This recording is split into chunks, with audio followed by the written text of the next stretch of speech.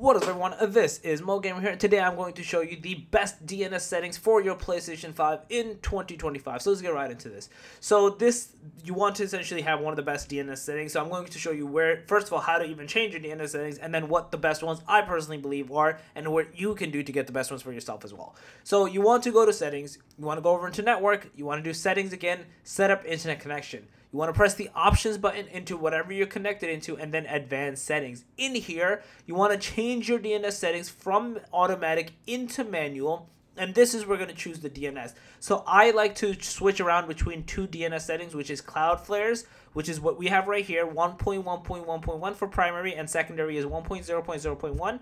Or I like Google's, which is 8.8.8.8 for primary and 8.8.4.4 for secondary. There's a few other ones as well, and I will leave a link in the description below for you guys to see the fastest DNS servers to see what works best for you. This is why I'm not going to say all of them, because you want to essentially play around with them. Try the two I mentioned first, and then go to the website and try the different ones as well, because wherever you are within the region, basically, you could be anywhere in the country or different continents, basically, you might actually need a different DNS server. So I would recommend you to actually go down this route, try it out, and then go from there. But yeah, that's basically it. Once you put it in, you press OK, you let it connect, you should be good to go, and yeah, that's basically it. If you guys love the video, please smash that thumbs up. Guys in the channel, make sure to subscribe, click that notification bell. I'm coming up.